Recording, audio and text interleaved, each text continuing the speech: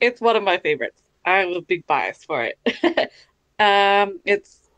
It's different. It's like unconventional. There are many components to it. I remember people saying, "Ah, it sounds like three songs in one or something." But I find with the right performer, you can make that work. It's like a standout. Ronela's a really strong performer.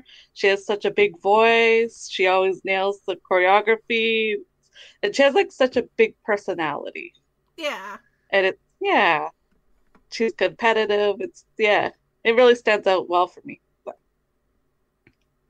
Yeah, I do agree with that. I am a little concerned because, like, as you said, it's like kind of like a mishmash of mhm. different things. Like, I don't think it's like jarring, although towards the end it does feel a little bit on the incoherent side. I do worry about its chances with the juries for that reason, Yeah, especially I could because agree with that. Yeah. yeah, especially when like this first half is pretty stacked. It's just kind of like I do worry about it a little bit, but like I think that if they really do well with the staging, and Albania has done well with the staging the last few years, so I do have some confidence there.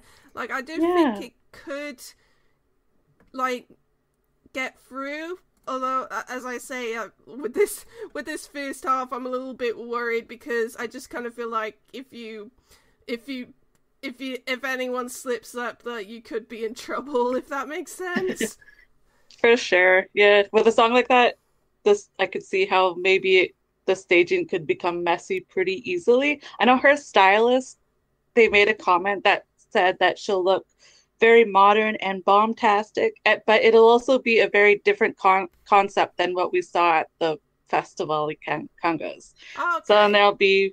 but the dancing will be more intense, but there'll be less performers. They said she'll have four performers, so maybe that'll look cleaner, hopefully. Yeah, hopefully. Yeah. John, what do you think?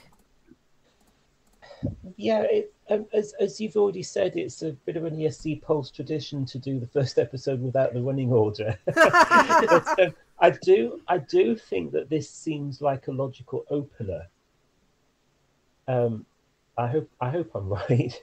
And yeah, what an opener it would be. Yeah, Yeah. Ronela's an amazing performer, and I'm not worried at all. To be honest, I think that going to sail through and do very well. Last year there were a lot of strong female-led pop songs, and they kind of split the vote. I think this year I've only counted one other one. I might have missed somebody.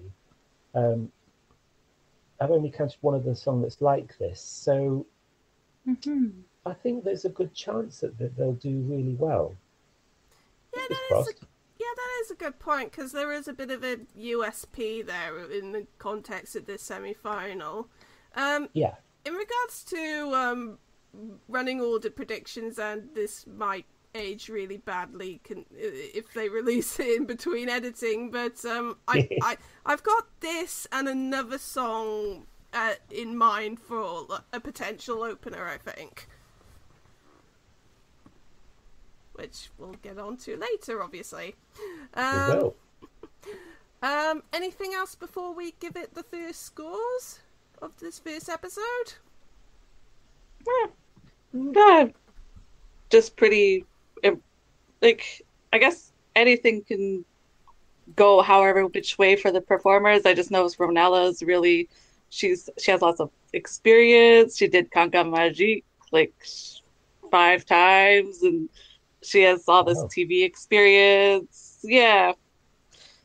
So I think that'll work in her favor, hopefully, for the big stage. Yeah. that'll be fine.